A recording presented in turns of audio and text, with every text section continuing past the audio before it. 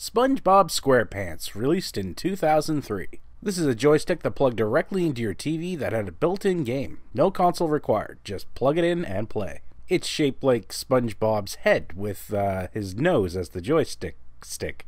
It's surprisingly very comfortable to use and very responsive. This one contains 5 different SpongeBob-themed games to play, all with fully detailed instructions. The games aren't too complex, so you could probably skip the instructions if you want to. The first game is SpongeBob's Bubble Pop. This plays very similar to a classic breakout-style game, with SpongeBob bouncing a ball off his head. You slowly break down the bubble blockade and then break the barrier at the top of the screen to proceed to the next level. Several power-ups appear, such as multi-balls, sticking the ball to your head, a spatula launcher, and one that makes him look like my uncle.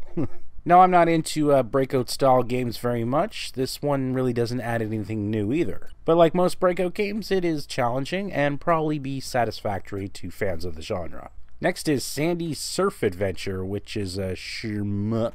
And yeah, I'm off to a pretty good start here. Not very big on these styles of games either, but I was a big fan of Thunder Force 2 though. But back then you did kind of have to play the games your parents bought you, because you didn't have any others to play, so I don't know, maybe that's why I liked it. This one is also fairly basic. The power-ups are pretty standard, along with traditional enemy movement. In this one though, the joystick didn't feel quite as responsive as I would have liked. And while shooting, the on-screen bullets didn't seem to be keeping up with how fast I was pressing the button. Along with that, death sends you back to a checkpoint, which is kind of annoying, and power-ups just weren't showing up enough, just making the game really uninteresting. I wasn't having a good time at all. I really didn't get anywhere in this game, and I didn't care much to keep trying. I was bored. So yeah, I really didn't like this one. Invasion of the Hooks has SpongeBob throwing a Krabby Patty at hooks that are trying to steal your friends. Not sure how burgers actually do that, but whatever. Now you can see the lures on the hooks have different colors. Each color has its own hit points. The yellow ones need 2 hits, and the brown ones take 3 hits, for example. And it can actually get quite hectic if you don't time things right. At first I thought you had to lose all 3 characters for the game to be over, but if you lose just 1 character, that's it, it's done. Which makes sense, I guess. Be kind of weird if you just stood there in one spot constantly shooting at one hook. But Invasion of the Hooks is very simple, and it's kind of fun. It's an alright little game. Next is Patrick in the Maze, and from the title you can imagine what this might be about. You navigate Patrick through a maze.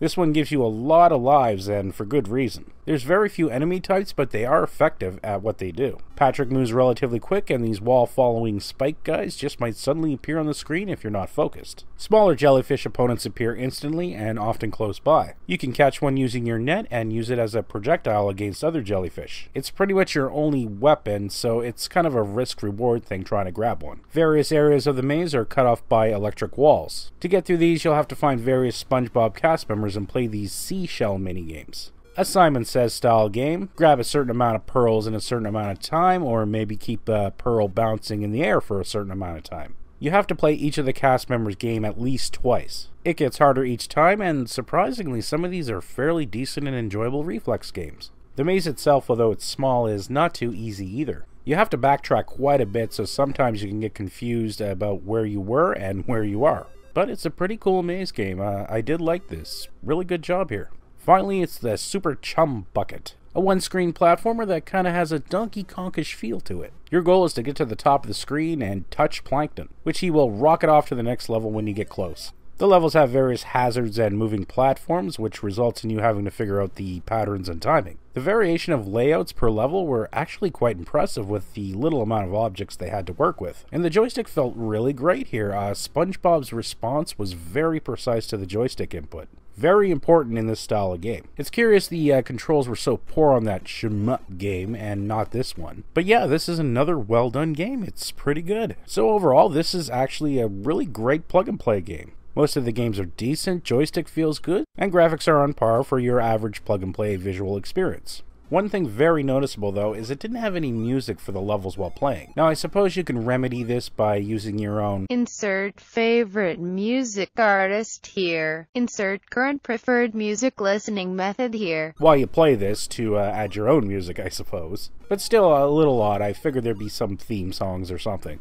Now, were these games good enough to make me play multiple times? Not really. But that's just me. I do have a lot of games, so I don't replay too many. But some of these games are fun, and I can't actually see people replaying some of them. It's not a bad collection at all with some good design games. For the most part, I did have fun with them, and coming out of a plug-and-play experience and saying I was able to enjoy it, well, that's a good thing. So there you have it, SpongeBob Squarepants Plug and Play. Thanks for watching.